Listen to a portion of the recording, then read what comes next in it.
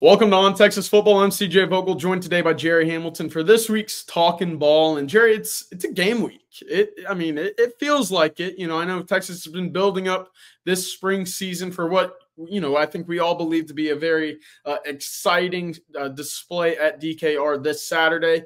Of course, we've talked about it the past 2 weekends with the scrimmages. A number of storylines building right now, but overall, with the way that Texas has, I would say, rebuilt since seeing 10 or 12 guys depart for the NFL draft this year. A lot of excitement right now, of course, with the high school kids coming in as well. There's 17 of them on campus, a number of transfers. We finally get to see them, put on a show. And I think that's exciting. You've been on record a number of times saying this is the most, exciting, anticipatory spring game that Texas has had in quite a while. Yeah, no doubt. Up to the game. Go ahead and give me your thoughts there. Yeah, I think it is for a multitude of reasons, right? I mean, number one is Texas is moving to the SEC next year. That brings a new level of excitement. I mean, Georgia Bulldogs are playing in Austin next year. Florida Gators are playing in Austin next year. The A&M rivalry's back. Texas goes to Arkansas.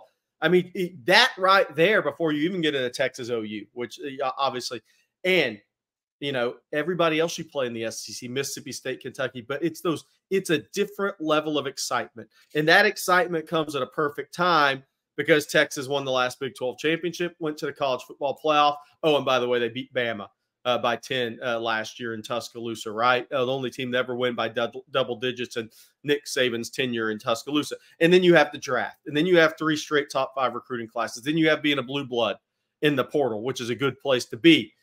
And then you have what you mentioned earlier, CJ. So you have all that.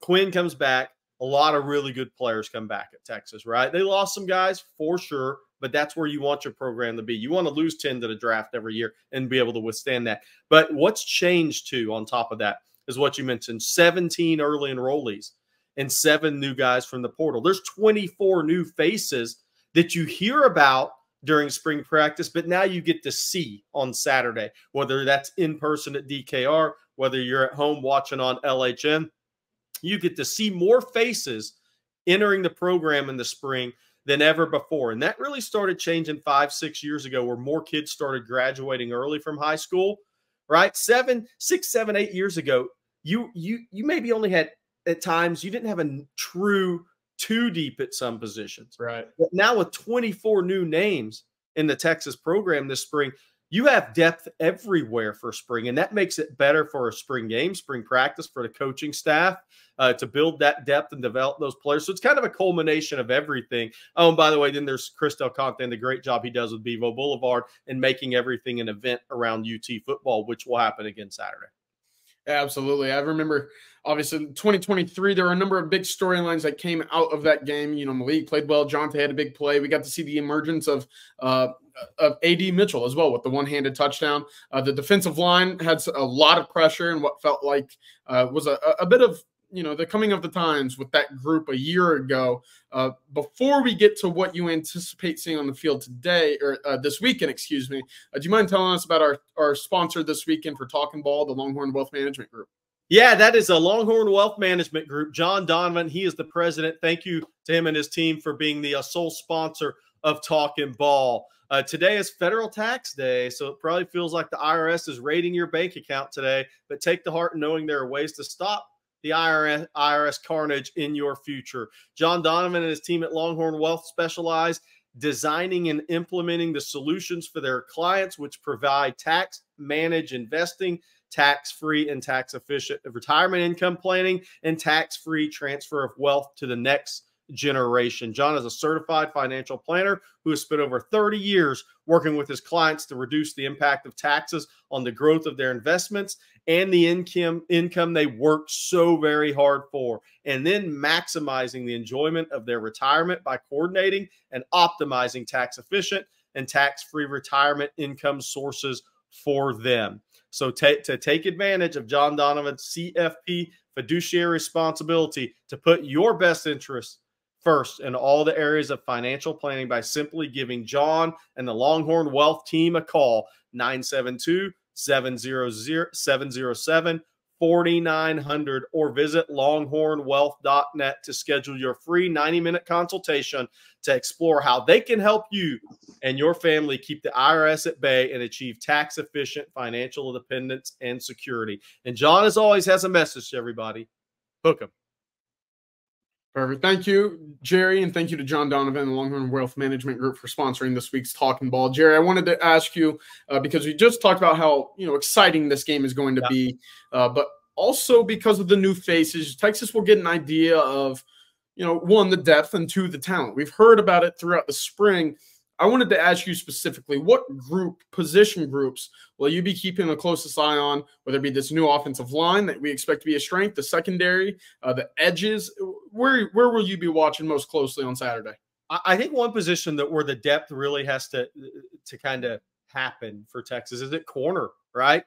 I mean, CJ, last year it was Ryan Watts, Terrence Brooks, and Manny Muhammad, and Gavin Holmes. Those are the four guys, right? Those are the guys that everybody talked about. When Ryan Watts went out to injury, there was a drop-off for Texas, right? Terrence Brooks in year 3.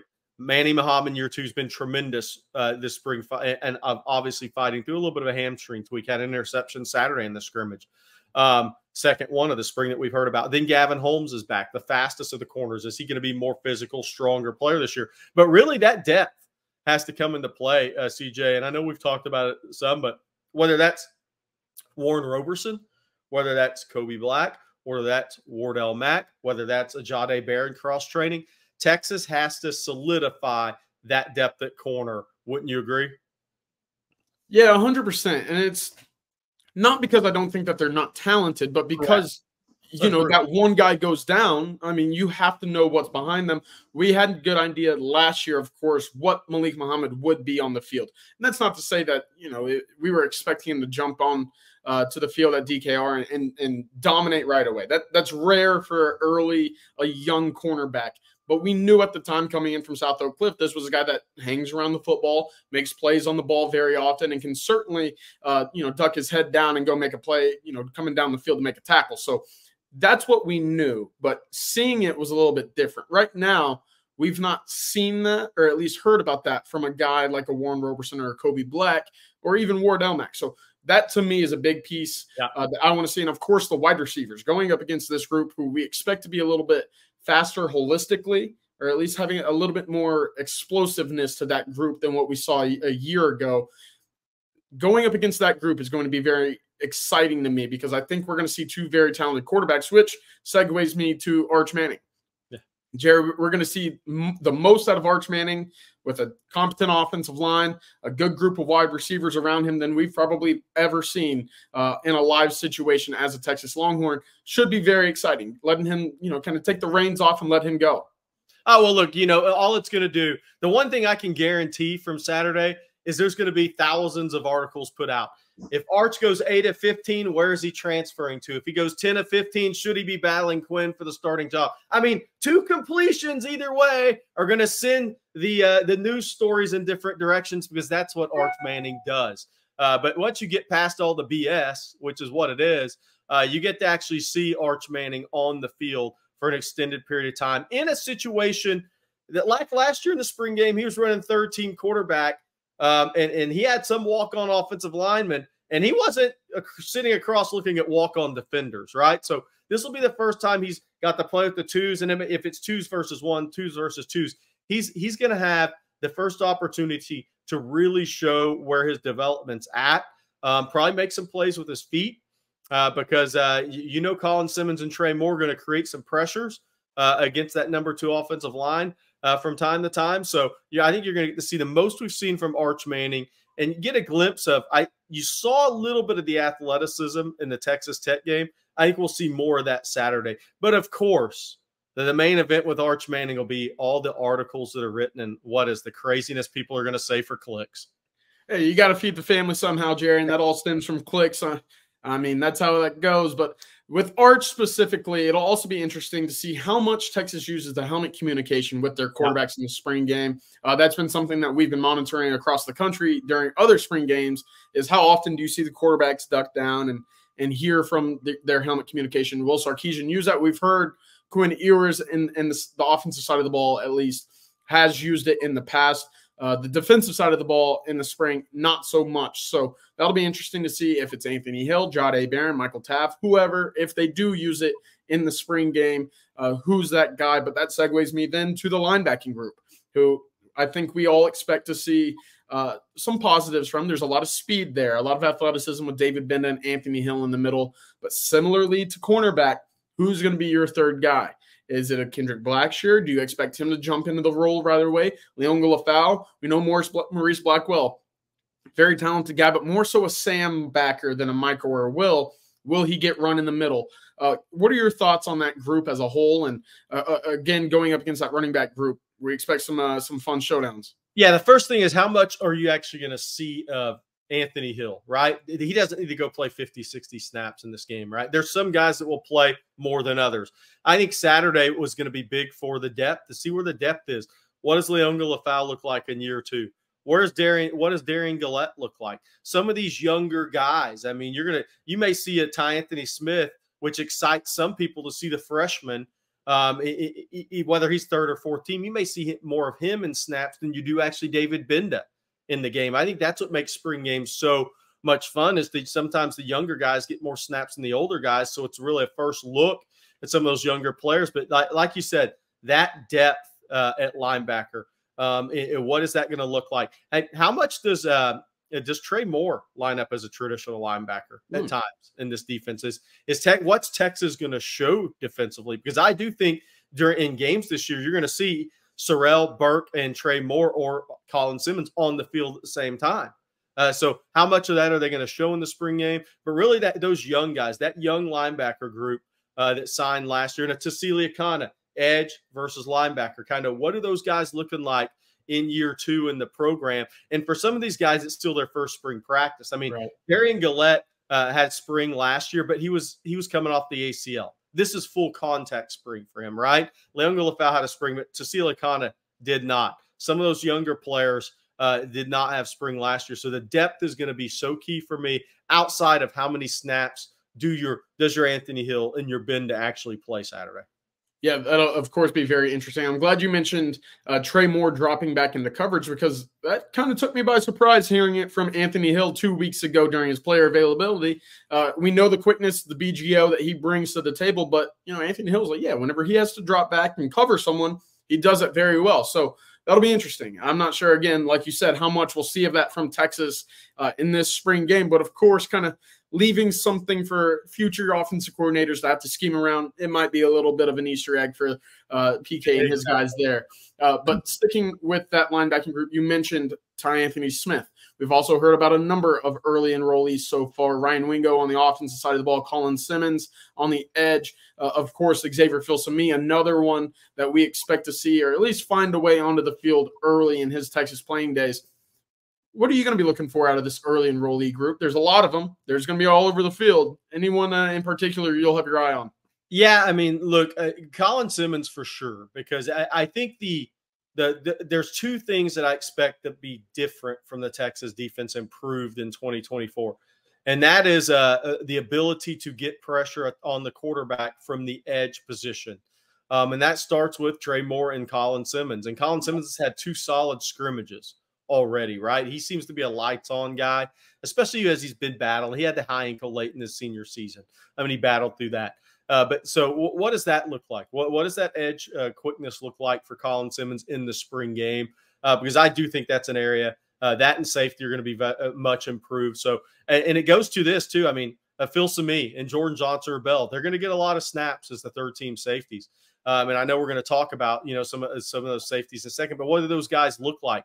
Because this is a different environment for them, a spring game environment versus the practice field there at Dennis, or even the scrimmages. This is different. And those guys are also going to be involved. They may be second team gunners, right? So what do some of these freshmen look like?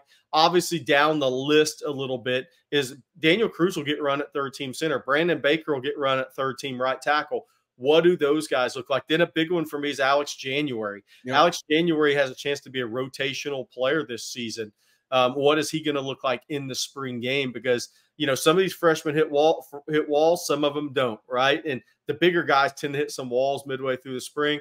We'll see where they're all at. But, Alex January's had a productive spring. And then obviously Ryan Wingo for me is just to see the extra gear in person, because I do think he'll have some targets and he'll have some opportunities Saturday. But I'll tell you two guys that are very interesting for me, CJ, are the running backs, Christian Clark and Jarrett Gibson, because we were talking on Coffee and Football this morning.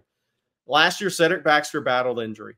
Jonathan Brooks went out with an ACL late in the year. Your depth at running back goes beyond RB1 and RB2 in college football. It just is, even if you have 2 off weeks now in college football. So what do those freshmen look like? This is their first real game action, even though it's spring game action at Texas. The scrimmages, they both had really good moments. I heard Texas thinks the running back room is loaded. But what do those guys look like in person? The violence of Christian Clark's cuts, the consistency of Jarrett Gibson in his balance, in his contact balance, in his power for a young back. What do those guys look like, and are they involved in the passing game at all? Because I think that running back depth is going to be called upon this year, as it always is. And we know Cedric Baxter, we know Jaden Blue, and Trey Wisner's had a really good spring, and we know the name Savion Red. But what does one of the 2 freshmen look like they could be a guy next year? That'll be interesting to me. Yeah, I'm glad you brought up that running back spot, because we know it's very talented. We know that they have a lot of bodies there. But as a result, there's kind of a long waiting list to get on the field. It's, and we'll give those true freshman guys some time. Of course, they've been on campus for about 3 months now. But for guys like a Trey Wisner, even a Savion Red, are you able to showcase enough at the spring game to warrant more snaps in the fall? Of course, it's not going to be the end-all, be-all, but it does give a little bit of a carryover and some momentum going into summer conditioning, winter, fall camp. Everything that, kind of builds up carries over. And so that leads me to ask you, Jerry, who needs to play well? Some guys with the portal opening up the 16th, 20th is the spring game. So there's going to be some movement afterwards. Who needs to play well to get that momentum going for the fall? I guarantee you many of the eyes outside of quarterback, many thousands of eyes are going to be on the interior defensive line, right? That's just a reality of this team. You lose a first rounder and a second or third round pick, right? And Alfred Collins will have eyes on him, but look, he's going to be a 5th-year senior. Vernon Broughton, same thing. People are really going to be curious to look at Savea, the newcomer, Sadir Mitchell. What does he look like? Apparently he's had some better practices of late. Alex January, the freshman. Aaron Bryant has received praise from Jake Majors. What does that look like Saturday, right? So because we know Texas is going portal deep sea fishing here coming up in about 12 hours, right? I mean, I guess it's about 18 hours officially. And we'll be talking about some of that stuff on ontexasfootball.com. We have a portal thread up. But interior D-line, people are going to have Jere Bledsoe. What does he look like in year 3? I mean, it's time for some of these guys to take a step. Then I think at the edge position, there's a lot of talent at edge. There's a lot of numbers. Is Colton Vosick, does he look like a healthy player? What does he look like? Jamon Tapp, what does he look like? Because he's a name that people throw around. Could he enter the portal? Could he not? So I think that edge position, I think defensive line's going to have a lot of eyes on them. And then I think the left guard position, because Hayden Connors, he's played left guard. He's worked some at the backup center. He's getting a push from Neto and Cole Hudson at left guard. How much of a rotation is there? Well, where does Hayden Connor play the majority of his snaps Saturday? What does that offensive line look like? I think Texas has a pretty solid 7-man rotation right now. What does that look like? What's the snap breakdown? And how does that off Cam Williams at right tackle? He'll have a lot of eyes on him, CJ, because look, I mean, Christian Jones is the only offensive lineman starter that was lost last year. He's moving up the draft boards as probably a guard in the NFL. But Cam Williams has 1 start under his belt, and he's a guy that he garners a lot of attention just because of his size and his skill set. But people are going to want to say, what does this guy look like on the field Saturday? Because it's going to be the most he's been on the field as a first-team right tackle at Texas. Yeah, it will be. And, of course, the definition of the quote-unquote big humans, that's going to be something that I think a lot of Texas fans are very excited about, to see him up to speed and see how he handles the quickness of a Colton Vosick, Trey Moore, Colin Simmons, Barron Sorrell. Another name I want to mention is Justice Finkley. How quickly does he find a role with this group? We've seen him sparingly throughout the last couple of years, but of course with the new bodies, is that a guy that, sinks or swims? That you just got to put it that bluntly, basically. How big of a jump does Ethan Burke look like he could make from? Because his jump from year 1 to year 2 was massive. It was He noticeable. looks like a Absolutely. guy that's going to make another big jump. And what about you, CJ? Who do you have your eyes on? Obviously the defensive edge spot for me. I want to know, and we heard about it a little bit this past weekend after scrimmage number 2, is the wide receivers. You know, we know that they're quick, they have the big play ability, but will there be enough consistency? We heard about some balls in the ground, maybe some lack of consistency when it comes to you know, hauling in passes in traffic. Yeah. Yes, that's going to be something for me because, of course, in the SEC, you've talked about it when it comes to the combine and guys going to the NFL. How many NFL DB draft hopefuls come from the SEC? Seemingly everybody. So that, to me, is going to be something that if Texas wide receivers aren't able to do that against the group that they're going up in practice today, that's going to be a bit of a worrisome issue for me moving into the fall. Of course, Quinn should help, but those guys still have to make big plays when it matters. So the wide receiving group is one that I'll be watching very closely. I think, CJ, one name for both of us is Jelani McDonald as well, because he looks amazing in uniform. And apparently he's come on this spring at safety. And look, he should. This is the time where you should start making some strides.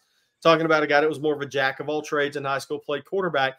So last season was the first time he zeroed in on one position. This is an important spring for him where he's more comfortable as a safety, right? So he looks tremendous. I think a lot of eyes are going to be on him and the safety position in general, because if people look back on the 23 Texas team and they say, what was the weakness of that team? The number one answer people will say was safety. Right. And you've had Andrew Makuba as an addition. You've had Derek Williams, his first spring. He's going to make a big jump from year 1 to year 2. And Michael Taft, obviously, he has his spot. But then you have Jelani McDonald at safety full-time, right, with that group as well. And then you have the freshman Phil Samee and Jordan Johnson-Rebel. A lot of intrigue with Phil Samee and Jordan Johnson-Rebel. So that safety position, I think, is going to be the most improved position on the Texas team. And I do think there are going to be a lot of eyes on it. Absolutely. And I mean, there's going to be a lot of eyes everywhere. You know, the SEC move, as you mentioned, it's going to be a big recruiting weekend as well. Yeah. And we'll cover a lot of that tomorrow in the recruiting breakdown. But Jerry, if you look back a year ago, this was about the time Texas really started moving along with Brandon Baker, getting him onto the campus for the spring game and really start, you know, locking things down before the summer official visits. We'll see just how much of a spectacle and show Texas is able to put on the field, but we know behind the scenes that recruiting event's going to be, you know, up there with some of the best events Texas hosts all year. Yeah, no doubt about it. And there could be upwards to combined 20 4-star, 5-star prospects in the 25 and 26 class on campus. I was told this morning the 25s obviously take center stage, but John Turntine will probably be there. The 5-star 2026 offensive tackle from North Crowley. So it's going beyond 2025. But we have that list on ontexasfootball.com. And by the way, not a better time, guys, to go to ontexasfootball.com. We want you to be an OTF OG. $39.95 year 1 to be an OTF OG. We want you guys to be part of the community with Bobby Burton, CJ, myself, Rod Babers, Blake Monroe. We have had hundreds and hundreds of signups already for this, but we would love to, we are asking you, come be an OG at OTF. We have fun on the message boards. We have the NCAA portal threads up and rolling. That's going to be crazy. We have June official visits right around the corner, spring evaluation period, obviously all the spring game festivities. So we always appreciate everything the Texas fan base does for us, supporting us. And we'd love for you to be an OTF OG and be part of that .com community. Perfect. Jerry, I got one last question for you, but before we get there, do you mind telling folks one more time about our sponsor for Talkin Ball this weekend? Oh, you want to talk about an OTFOG? John Donovan, president of Longhorn Wealth Management Group. He is that. He is a proud Texas Ex's Life member. Look, today is federal tax day, so it probably feels like the IRS is raiding your bank account today. But take heart in knowing there are ways to stop the IRS carnage in your future. John Donovan and his team at Longhorn Wealth specialize designing and implementing the solutions for their clients, which provide tax-managed investing, tax-free and tax-efficient retirement income planning, and tax-free transfer of wealth to the next generation. John is a certified financial planner who spent over 30 years working with his clients to reduce the impacts on taxes on the growth of their investments and the income they worked so hard for, and then maximizing the enjoyment of their retirement by coordinating and optimizing tax-efficient and tax-free retirement income sources for them. So to take advantage of Don Donovan's CFP fiduciary responsibility to put your best interest first in all areas of financial planning, by simply giving John and the Longhorn Wealth team a call at 972-707-4900 or visit longhornwealth.net to schedule your free 90-minute consultation on how to explore how Longhorn Wealth Management Group can help you and your family keep the IRS at bay and achieve tax-efficient financial independence and security. And as John always says, hook 'em. Perfect. Thank you, John Donovan and the Longhorn Wealth Management Group again for sponsoring Talkin Ball this week. All right, Jerry, one last question, and it's going to be a quick one. But Monday, when we coming back talking about the spring game, who's that one guy that's going to make that leap that we're going to be talking about having a big day in the orange and white game? I'm going to go with Trey Moore because I think he's one of the things he's done is he set the edge well, right? I mean, he's talked about with the BGO, with the pass rush ability, but I think the physicality he's going to bring, the all-around game he's going to bring, I think people are going to be talking about that. Him and Colin Simmons saying Texas really is, combined with Sorrell and Burke, really is going to be able to rush the passer at a higher level in 2024. I like that. That'll be a big one. Of course, having that game-changing edge just does so much for your defense. I'll go opposite side of the ball. I'll go Jaden Blue. Just what we've heard so far this spring, the weight that he's added, the speed that he already possesses. That, to me, sounds like a guy that will thrive, similarly to what we saw last year when he had the highlight touchdown run in the spring game a year ago. He's my pick. So that'll do it this week for Talkin Ball. The spring game coming up, of course, Saturday at 1 p.m. on campus. A lot going on, a lot of activities coming up. Come meet us out Wednesday. Come meet us out Saturday morning. We should have a lot of fun updating everything that goes on for the Texas spring game. Of course, come join us on ontexasfootball.com. Become an OTF OG for just $39.95 for the entire year. For Gerry Hamilton, I'm CJ Vogel. This has been Talkin Ball. Hook 'em.